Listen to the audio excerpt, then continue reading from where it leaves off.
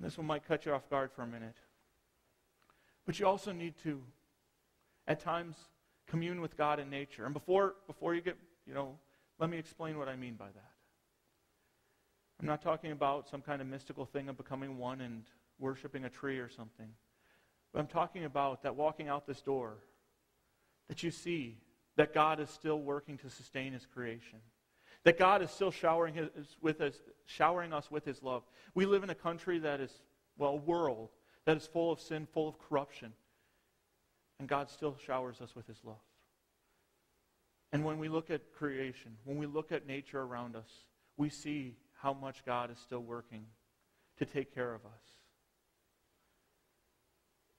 At times, even as Christians, we do turn back to those purposes of the world. And one of those things that happens is hopelessness. The world can't offer us a promise that it can keep. The world can't give us purpose. I don't know what the exact statistics are, but I'm sure you could find them somewhere on the internet. But every year, there are hundreds of millions of people who commit suicide. And they do so because they don't have purpose in their life. They don't have God's purpose in their life. They don't know that there's something greater than this world. And so each day is another day for them. The days run together. It drones on. It's each just one more step. That's why God's plan for us. That's why God's plan not only for us, but for all the world is so important. Because that plan was not just reserved for those people who sit in church on Sunday morning. That plan was for all people of all times, of all places. God's plan of salvation was not something that came up short. It wasn't plan B. It wasn't plan C. It wasn't, we failed on the law, so we'll just throw in Jesus. Jesus was the plan. And no matter what happens in our life, we have a promise from God to take care of us. Man, I love it. It's so beautiful in Paul's words in Romans 8. And most of you know this verse. You probably could quote it with me along without even seeing it in front of you. But Romans 8:28. And we know that in all things God works for the good of those who love Him, who have been called according to His purpose. And we have that promise of God working out the awful things in our life to His purpose. But it doesn't stop there. Most of us stop right there at that verse. Oh, awesome. God, but we just read a little further. For those God foreknew, He also predestined. He chose before time to be conformed to the likeness of His Son, made holy, made righteous, that He might be the firstborn among many brothers. And those He predestined, He also called. Those He called, He also justified. Those He justified, He also glorified. God made us righteous. God made us perfect. It was nothing we did. It was no chance we had. The purpose in our life was, with God, we have purpose.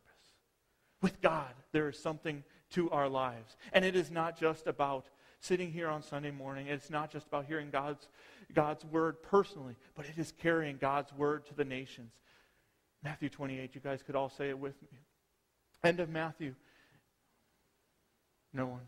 Okay. Go and make disciples of all nations, baptizing them in the name of the Father, the Son, and the Holy Spirit. He doesn't say sit down, take a nap, relax, get fed, get fat off the word. He says go out there, share the gospel. That is God's purpose for us. If you wonder what God's purpose is in your life, I said I don't know exactly what He has for that personal plan for you, but He does have that purpose for each and every one of us as His children, and that is to carry the gospel to the whole nation. That is to know His heart, and that is to serve Him, to love Him, to share that good news that Jesus died for all people. That is to leave this place not as people who are empty, but people who are full, who are overflowing with the good news. And part of having that loving relationship with God, that living relationship with God, is knowing His heart. And God's heart is breaking. His heart is breaking for nation upon nation, people upon people, who are dying without the good news. God doesn't desire any person to die and go to hell. He desires all people to die and join Him in eternal righteousness. Knowing God's heart, we carry that gospel. We carry that message of love. And if you don't know how to do it, it's not just You don't have to be a preacher. You don't have to be a teacher. You don't have to be someone who's an evangelist who can shout from the mountaintops. You can do it in small ways. Ways that you never expect. Helping someone at the grocery store and talking to them. Oh, why are you so kind? Because Jesus loves me and he loves you too. You know those people who stand on, I know I go to Food for Less on a regular basis. There's that island right in the middle of the road there. All of you know the people who stand there. It's reaching out the window, and even though you don't know what they're going to do with the dollar, and saying, you know what, I don't know what you're going to do with this, but I know that Jesus has blessed me, that God has blessed me, that he has taken care of me, so I can part with this. Or buying food for someone who's hungry. Even putting your arm on someone who has tears streaking down their face because they've lost someone they love. See, it's not just about the preaching, the teaching, the evangelizing.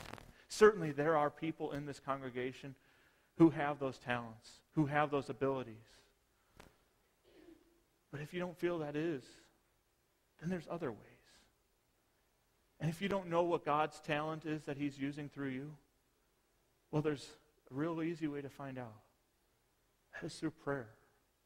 That is through praying that God will open your eyes and open your heart to see what he has in mind.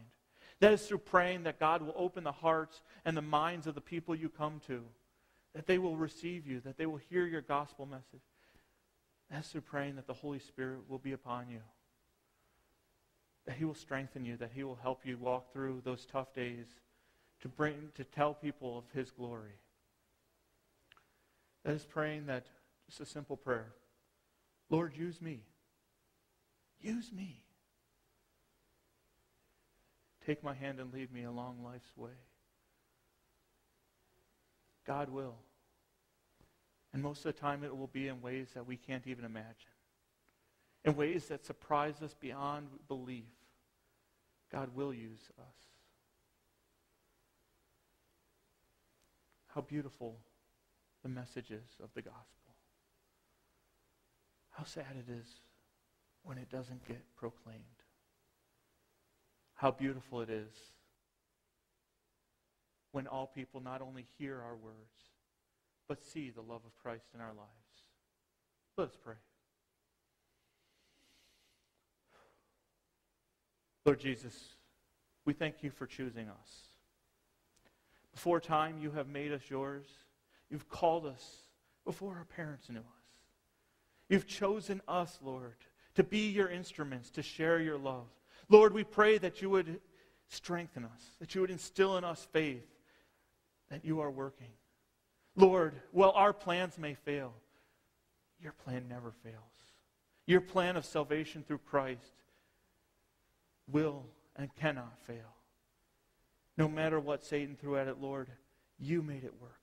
Lord, we pray that you would give us that strength. The strength of Christ's death on the cross, but his resurrection to bring the gospel to all people. Help us, Lord, to bring that saving message. Help us, Lord, not to just keep it to ourselves, but to overflow with your glory. Lord, use us. Use us to change the lives of others. May your Holy Spirit be upon us, that we may go forth, not on our own, but in your perfect will. Lord, these things we pray. In your Son, Christ Jesus' precious and holy name. Amen.